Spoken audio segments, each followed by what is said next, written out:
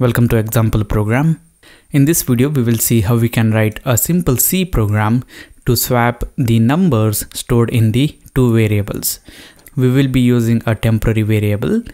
Now let's assume that we have two variables, num1 and num2. And let's say this num1 variable is containing the value 10 and this num2 variable is containing the value 20. Now if you want to swap these values, then you can do that in multiple ways, and one way is by using the temporary variable. So what we are going to do is we use another variable. You can give any name, but I'm gonna call this as temp. And what we are going to do is first we will store the value of this num1 variable in the temp variable. So the temp variable will contain the value of the num1 variable, which is 10, and then we will store the value of this num2 variable in num1 variable. So now the num1 variable will contain the value of 20. Now if you look at this temp variable, then the previous value of this num1 variable, which was 10, is not lost. It is present in this temp variable. Now the next thing that we do is we store the value of the temp variable in the num2 variable.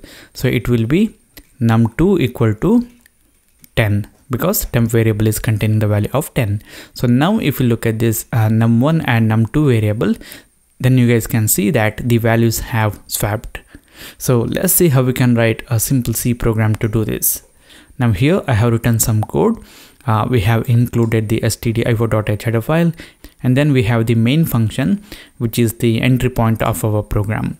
Here we will be asking the user to enter two numbers, and we will store them in two different variables, and then we will swap the values of those two variables. So let's declare the variables that we need, and here I'm gonna take my variables as integer type. Now I'm gonna name my first variable as num1 and my second variable as num2. And we need a temp variable, and we will declare that later. Now let's ask the user to enter the number or the value for num1 variable.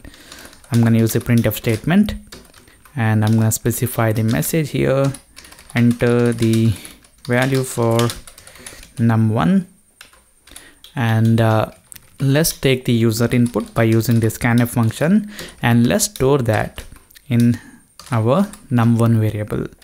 So it will be num1. Okay, now we have read one value from the user and we have stored that in this num1 variable. Let's do the same for the num2 variable. So enter the value for num2, and we will store that in this num2 variable. Okay, now let's print these values to the user by using the printf function, and we will say before swapping num1 equal to %d and num2 equal to %d, and here we need to refer num1 and num2 variables.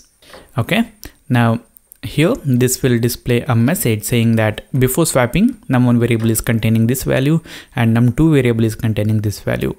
Now let's swap the values of these two variables.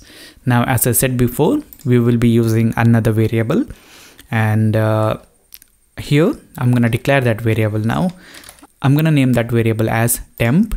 You guys can give any name for this one.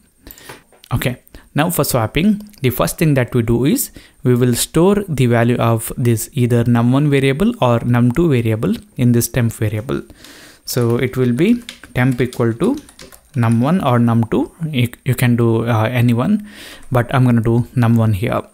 Now the num1 variable's value is stored in this temp variable. Now the next thing that we do is we will store the value of the num2 variable in the num1 variable.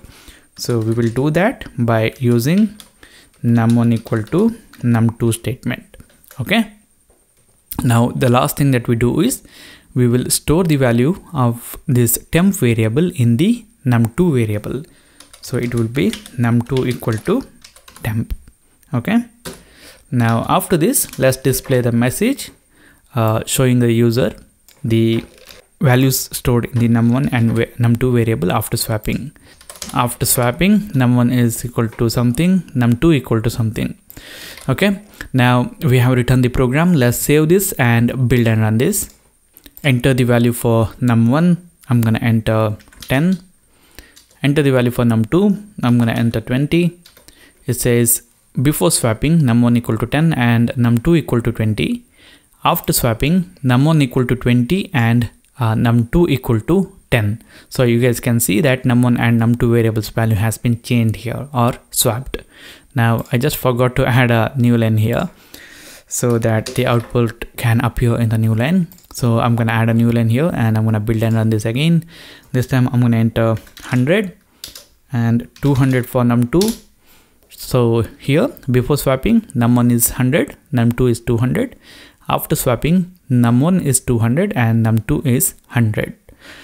This is how you guys can swap the numbers stored in two variables by using temporary variable. You can do this without using the temporary variable, and I'm gonna make a video on that.